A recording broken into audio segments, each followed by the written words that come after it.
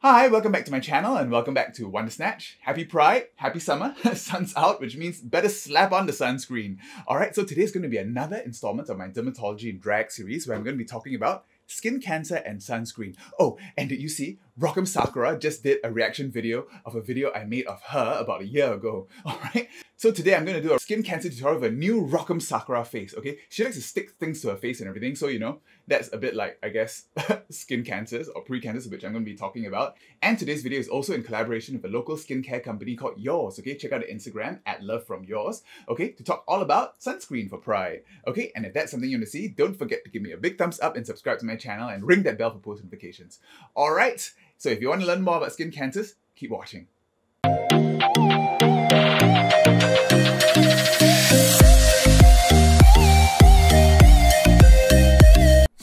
Alright, I'm back. So today I'm going to be talking about skin cancers and I'll be doing this new Rock M Sakura look, okay? She changed up her makeup recently.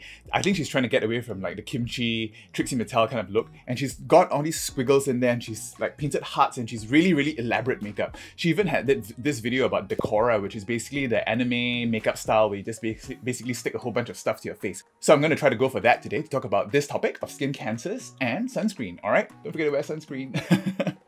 Okay, so I'm just going to prime my face and draw the heart on.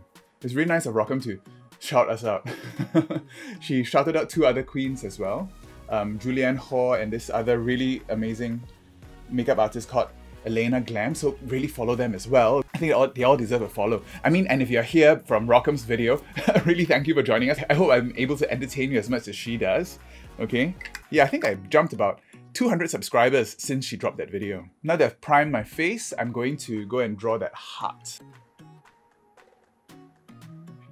I think I better put on my face tapes so it doesn't get distorted. Yeah, the reason I use face tapes is because my eyes are really hooded. I have quite a heavy brow bone, so I want to pull the skin back so it gives me more real estate to work with around my eyes. So skin cancer is actually a pretty common form of cancer. Okay, it's probably one of the most common causes of cancer, okay, worldwide. It's actually split into two types of cancer. You got melanoma, the really scary one, and then you got your non-melanoma skin cancer. And this is so common that they don't even include this in stats usually, okay? So it's actually quite common. Okay, a lot of your celebrities have had it, okay? Stuff like what we call the basal cell carcinoma. Hugh Jackman had two, okay? And I think Ewan McGregor also had one. I'm not sure what he had, can't really find it, but so people with very light skin are predisposed to skin cancer. So the most common cause of skin cancer is sun exposure, okay? Sun exposure, UV, okay, damages your cells and predisposes you to skin cancer. Another very common cause of skin cancer is HPV, okay? You know, there's the virus that causes warts. Sometimes, when run rampant, or special strains of this virus can also cause cancer as well, okay? And other cancers might be caused things like chronic inflammation, or when your immune system is compromised. For example, if you're receiving drugs for renal transplant, you're more likely to get skin cancers. But the most common cause is the sun.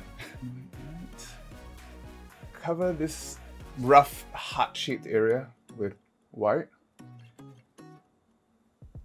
Okay, and then Rock uses lipstick to color this in, okay? And her color scheme in this picture that I'm referencing is kind of like a red to yellow thing. But today with my wig and everything, I want to go for a more pastel, orange, pinky, peach kind of colors, okay? And I think these are the colors I actually used in my original video as well. So this will be an updated Wonder Snatch Rock M look.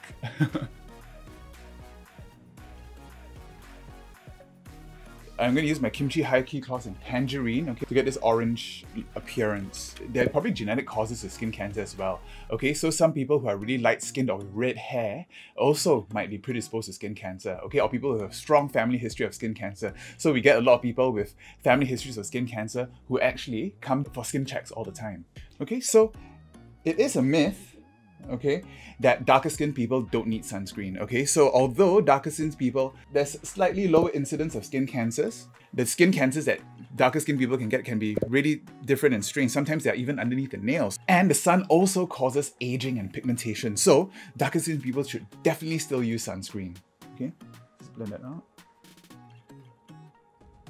The white base gives us a very nice pastel gradient. Okay, I'm going to use the Athena palette to get some of these peaches in. Mixing some of the peach here, pink for the blush. Okay, and as I mentioned earlier, the most common types of skin cancer are what we call your non-melanoma skin cancers, okay? Not the melanoma ones. And the good thing about these cancers is that they usually don't kill you, okay? So probably that's why they're not included in a lot of the stats. So these are, for example, your basal cell carcinomas, okay? And your squamous cell carcinomas. Okay, the basal cell carcinomas are the ones that arise from the stem cells at the bottom layer of your skin right there, okay? And sometimes in the hair follicle as well. And the squamous cell ones are the ones that arise from the cells right above those, okay? So these cells are a little bit more differentiated, okay? So a bit more mature. And these cancers can be a little bit more aggressive as well, okay? The basal cell ones sometimes just stay where they are, okay? They don't like crawl into the rest of your skin or spread to the rest of your body. And this is what Hugh Jackman had. Okay, so very pastel, orange to pink to yellow. I think Rock sets all this, but I think I'm going to try doing some of these colors on a wet base first. Okay, so today I'm going to use my Sugar Pill Fun Size palette, and I'm going to go in with a whole bunch of these colors. I'm going to go in the orange first, and she maps out a really rounded crease right up there. So orange. This is darkening quite a bit. Okay, and that into the pink.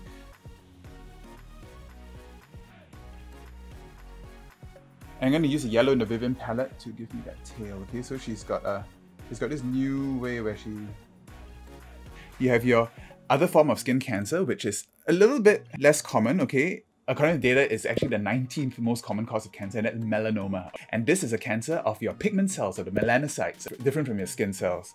And this can be very aggressive.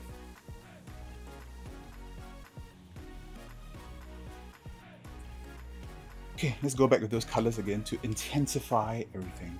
I'm going to try the orange here. Okay, people with more moles, okay, many moles, or what we call dysplastic nevi, moles that look a bit funny, or a family history of melanoma, are more predisposed to get melanoma. So these people should get regular skin checks, maybe every year. Okay, and the incidence of melanoma is actually increasing, okay, over the years. And this is probably because how tans have become so fashionable, right? After Coco Chanel showed off a beautiful tan, everyone wanted to get a tan, okay? And people started inventing things like tanning beds. People started going on more beachside vacations and not using sunscreen, or using very poor sunscreen, okay? And this is actually what has caused an epidemic of melanoma, okay? Especially in countries like Australia. So even Khloe Kardashian had a melanoma on her back, which she removed at 26 years old. So, you know, be really careful out there, okay? Melanoma, if it's caught early, it can be treated, but a lot of the time, it ends up killing you. I mentioned Bob Marley earlier. Bob Marley actually had a melanoma growing under one of his toenails, okay? And it's really hard to detect those kinds. Okay, I'm gonna bring this orange down to contour the nose. Gradiate all of this orange up there. Going in with level up. The issue is that right now I'm doing all this over a orange base. Hopefully it doesn't get too muddy. How does skin cancer actually form? The UV light actually damages the DNA of all the skin cells that live at the basal layer of your skin. And these DNA damage are caused by things like your UVA and the UVB lights, okay? They cause different kinds of mutations and damage.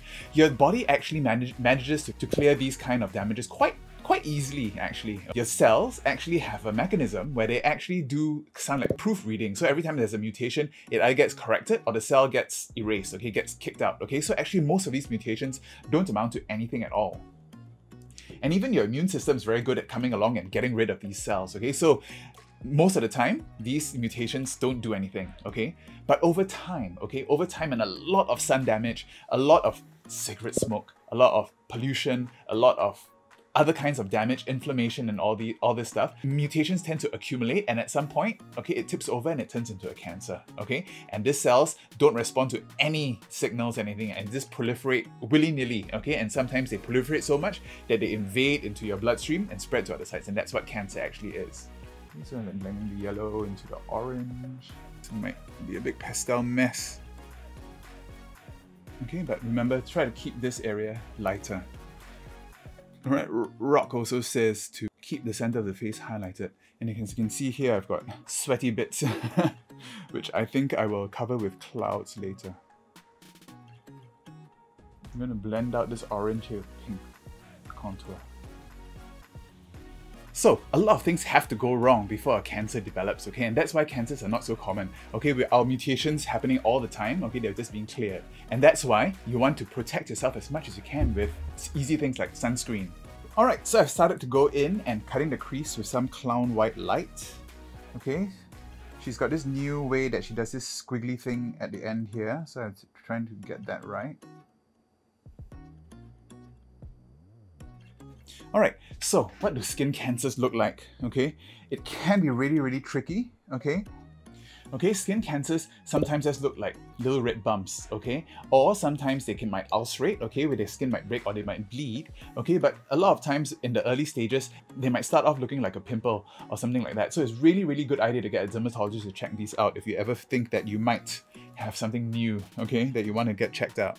And not only that, there are a lot of things called pre-cancers as well, okay? These things called actinic keratosis that just look like scaly patches, okay? Or a Bowen's disease, okay? It just might look like a pink patch like that, okay? And these are actually pre-cancers and might turn into cancer if you don't look after them. Sometimes it just regress and nothing happens, but these need monitoring as well. Okay, now I'm just covering most of my lid with this white. Okay, and I'm going to set all that with white, and I'm going to be using the white from the Vivian palette. This is actually pretty good white. Okay, I have Sugar Pill Taco as well, but I think this new Vivian palette is really quite good. Okay, and when we examine for skin cancers, we always look for what we call the ugly duckling sign, okay? The mole or the lump that looks different from everything else on your body, okay? It takes a lot of practice, but sometimes these are the ones that we tend to biopsy, okay? Especially if a patient has multiple moles. So got that all cut out. Now I think we go in with what? The clouds, I think. Our next step is going to be carving out all the clouds that are going to go on her face. I'm going to use that same lip brush from before, and I'm going to just do kind of like a cut crease motion. Clouds are good because they block the sun from giving you cancer. So basically using my rounded brush, drawing these clouds. We can also monitor with serial photography, okay? So if you want to take your own pictures of your own moles and keep them in a folder in your computer, that's a good idea as well. But make sure the lighting and everything is the same. And sometimes put a little bit of a ruler there also, so you know the size of it. And we monitor what we call the A, B, C, D, E of skin cancers. Okay, and these basically help us to decide whether something is starting to look a little bit funny.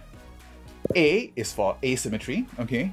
I know asymmetry is a thing about drag queens' eyebrows, but not when it comes to moles, okay? So when a mole starts looking a little bit different, if you draw lines through it and it doesn't look like a mirror image perfectly, you should get it checked out, okay? B is for borders, okay? If the borders start looking irregular, okay? Not a nice round circle, but it starts to start leaking out into the skin, that's worrying. C is for color, okay? If the color starts turning from brown to black or to red or gets multiple colors within one mole, that's worrying as well.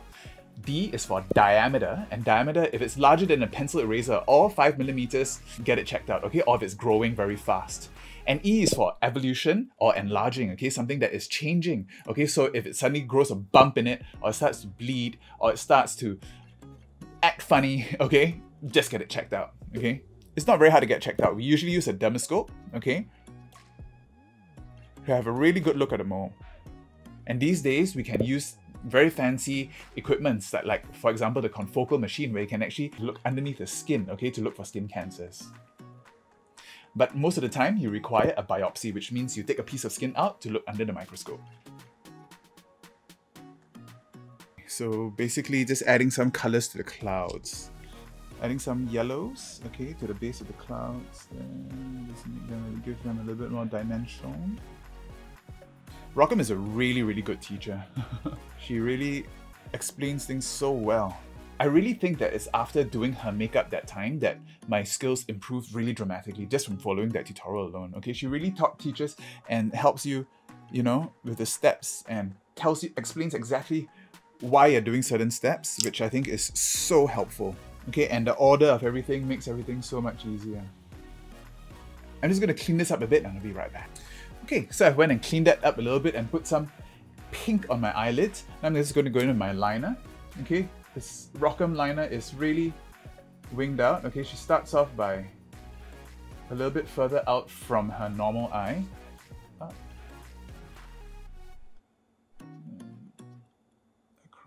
she's got this new squiggle here as well, which I will try to emulate. Okay, so the treatment for cancers is usually surgery, okay? For your BCCs and your SCCs, a lot of them can be treated with just cutting them out, okay? Sometimes, if it's on the face, you need a special treatment called what we call MOSE, micrographic surgery, where they cut out a little bit at a time and keep checking under the microscope, just to make sure that they get all of it out with a minimal amount of tissue damage. Okay, for people who can't undergo surgery, we can do things like curettage, topical medication. Sometimes medication can help, okay, in really sick patients who can't tolerate surgery. We have those options too, but usually surgery is the best for your non-melanoma skin cancers. Let's have a look. For your melanoma, okay, melanoma is a lot trickier, okay? You gotta do a biopsy to see how far down it goes. Okay, melanomas that are thinner than 1 millimeter, you can cut them out and just follow up, that's all. Okay, but if it's any deeper than that, and if there's any signs of it being in the lymph nodes, sometimes you gotta cut the lymph nodes out to check those as well. You might need chemotherapy or radiotherapy. The treatments for melanomas actually much improved in the last few years, okay? There's what we call immunotherapy now, okay? And very specialized drugs that actually can boost your immune system, okay? So the immune system can help clear the melanoma much better. And this has actually extended the life expectancy for people with melanoma by a lot, okay, in the last few years. It's really a big breakthrough, okay, melanoma treatment. Even though it's still a very dangerous cancer, the treatments these days has markedly improved, okay, the prognosis of getting a melanoma. All right, just gonna repeat this on the other side. I'll be right back. Got my line on both sides on. Now this is going to go into the under eye. So her under eye is much less big than it was before. Remember last time I went all the way down there. So this time I'm just going to do it a little bit more controlled. Okay, she still brings it quite far in there. Okay, and set all that with white. Okay, so rather than getting treated for cancer, the best way to approach the skin cancer epidemic is by prevention, okay? And sunscreens really play a huge part in this. Okay, the sunscreens in America are considered a drug, okay? So they're FDA regulated. And that's why you don't have as many options to make sunscreens as in the UK and the rest of the world. Okay, so most sunscreens comprise of two things, a physical sunscreen and a chemical sunscreen. Okay, the physical sunscreen is something like zinc oxide, which are basically particles that are so opaque that they reflect light, okay? And just basically the UV bounces off them. Okay, chemical sunscreens are organic compounds with these benzene rings that absorb UV light and turn it into heat. Okay, they both work together. Okay, and a sunscreen with both of them actually has a lot more sun protection. Okay, you can imagine sun protection being like this Swiss cheese model. Okay, a lot of people talk about this Swiss cheese model where everything is not 100%, but everything together. Okay, makes these barriers that actually blocks the UV from hitting the DNA in your skin cells. Now that white there, I'm just going to drag on some orange shadow that I used before, the same as a contour. Okay, there's a lot of misinformation and myths about sunscreen, okay? And that's actually my collaboration with Yours company. So if you head over to their Instagram, I do a series of stories there where actually I talk about this. I'm going to link them down below. Although there are all these myths out there, the biggest thing is that people are not applying it properly or not applying it at all, okay? Ideally, you should be applying it on the surface layer of the skin only, okay? So you don't like rub it in or anything, okay? Because you want it to sit on top of your skin, okay? So you just put it a light layer and let it sit there and kind of like cure, okay? And that forms a barrier, not when you rub it in. And you have to reapply your sunscreen every 2 hours, especially if you're swimming or, you know, near a body of water or something. So most people are not using sunscreen correctly, okay? Oh, I forgot to put the liner on my nose. She says this changes the whole face, and let's see, where's my liner? The white liner. Okay, she dots her nose and draws one. She dots her nose there.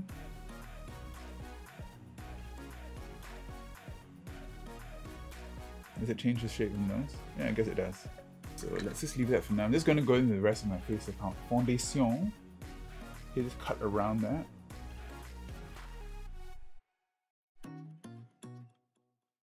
Okay, but for a little bit of a taster, some of the myths include things like, you know, especially recently, there's been a lot of stuff coming on about sunscreens causing cancer, sunscreens being absorbed into your blood, sunscreens containing contaminants like benzene, okay? It's all very fear-mongering, and I'm not sure what the end goal is. It's almost like masks being all politicized, right? This whole sunscreen thing seems to be so political. And there must be something going on behind the scenes where people are just, you know, lobbying for certain sunscreens to be used or banned or something. I don't know, okay? For example, the whole thing about benzene. There was this report that came out that most sunscreens contain benzene in really low quantities, like 6 parts per million. And they say that there's no safe levels of benzene. But benzene is actually required to make chemical sunscreens, okay? And 6 parts per million hasn't been shown to be harmful at all in humans. Okay, so I think the jury's really still out on a lot of these things, and it shouldn't stop you from using your favorite sunscreens. Alright, so I skipped a few steps forward.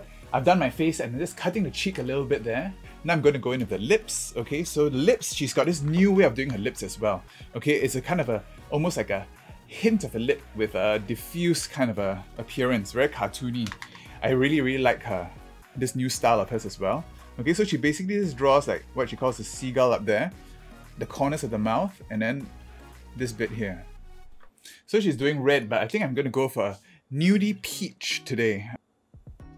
Stand the corner of the mouth and bring it in. Okay, so just outlining the lips. Yeah, this is NYX and Tea and Cookies. Trixie's one of Trixie's favorite shades. Okay, and go in with the orange right in the middle.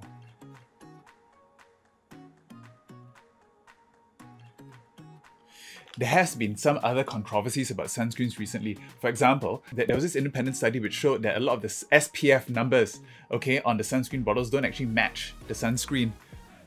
Okay, and this is because a lot of the sunscreen manufacturers, especially the indie ones, send off their sunscreens to be tested in an independent lab. Standards for testing in these labs are so different that sometimes they can't check and double check all the time. So the sunscreen SPF is a lot less than what is declared. And also because people don't apply it correctly, that's even less than. So you have to be really aware of all these things. Remember the Swiss cheese model? Just imagine that every step there's a way that SPF drops, okay? Firstly, from the sunscreen's actual declared SPF to the way that you're applying, to the way that's being washed off, everything. So just imagine that the SPF is just decreasing all the time, okay? So you need to keep reapplying and to be aware of wearing enough sunscreen. Okay, now she adds like white bits there too. Okay, she draws a heart right there. And then she dots aside.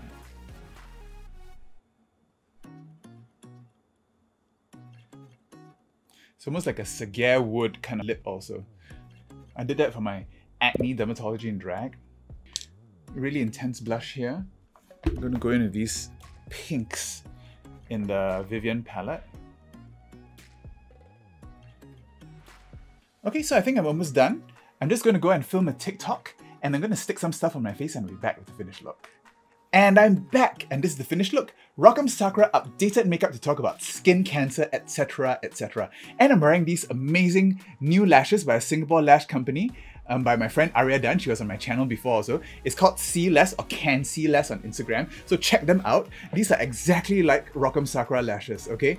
And perfect for this look. Okay, and don't forget to check out the Yours Instagram page as well for my stories take over there about myths of sunscreen use. And don't forget to use a sunscreen this Pride Month, okay? Keep yourself protected. And if you see something funny looking, get thee to a dermatologist. If you like this video, don't forget to give me a big thumbs up and subscribe to my channel and ring that bell for post notifications, okay? I'll see you next time. Bye!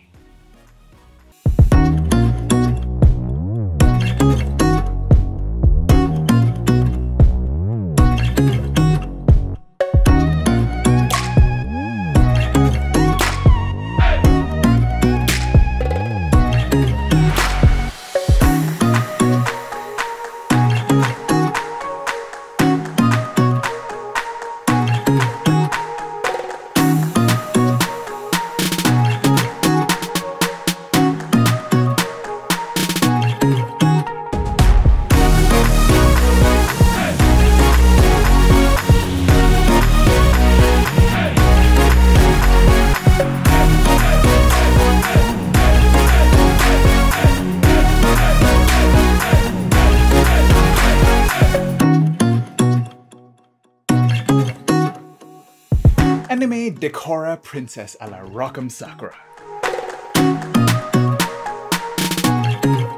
Don't forget to use your sunscreen and check out my other videos. I did a dermatology and drag series for acne, and recently I just did a reaction video to the pink dot celebration in Singapore.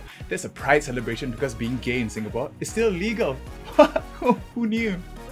See you next time. Bye.